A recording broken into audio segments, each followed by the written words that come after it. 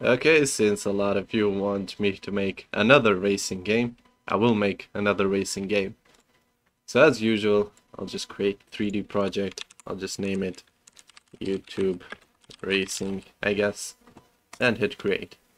Okay, now we have a empty scene, and right away what we're going to do is try to sort out everything that we're going to need. So the very first thing that we're going to need is the cars, obviously, since we're creating a racing game. So what I'm going to do is create a new folder and call it just cars.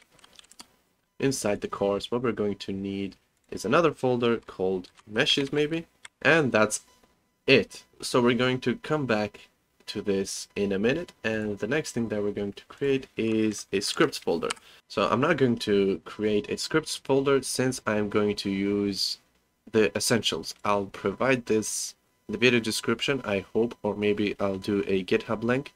So this is some empty scripts that will allow us to create the game just a little bit more easier. So I'll import this and I'll show you why I need this. So what we have in here is a very simple editor. Here, I'll open it up right now. And what the editor does is actually empty. It just has a placeholder for the core game object, which we'll use later. So why I need this? So I need this because it already contains a menu item. It contains this slide, which is necessary, and it contains this block of code, which makes it easier to just maybe create a public string, and then to display the string, what we do is just display value. The only thing wrong with this is that it contains a string, so we need to copy, paste, and if we save this, we should have an empty string. And there we go. We have an empty string that will hold a specific string. Okay, we don't need that right now. What we need is the input constants. The input constants contains a lot of strings, which we'll be using later. Input handler, what this will do is just read the input, which we'll use, of course, later.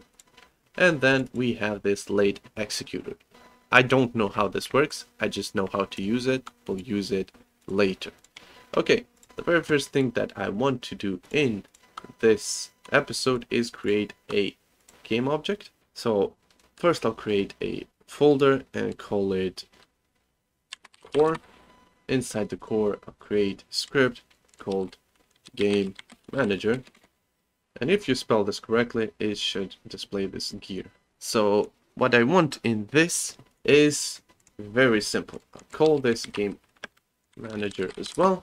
Always remember to reset it to 0 and just drop in the script. So if you're new to scripting, this is your script. Obviously it has a start, a update. I'm gonna delete them both, and what I want is to just display the current car. So public game object current car.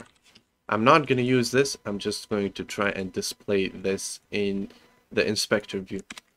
So if I save this, we should have a game object current car. If we create a car, obviously reset this and drop it in, we have a reference to this car. So now if we want to start the game, so this start executes when we press this play button. What I want to demonstrate is maybe we want to set this car into the starting point. So how do we do that? Obviously we have this play button. If we press the play, this will execute, and that's all we need. So the last thing that we need is a starting point. So the way to do that is just start point transform, and we can just define a transform start point transform, and we can comment this.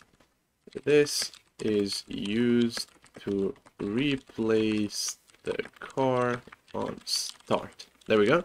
And the simple line in here is just to set this car into this position. Very simple.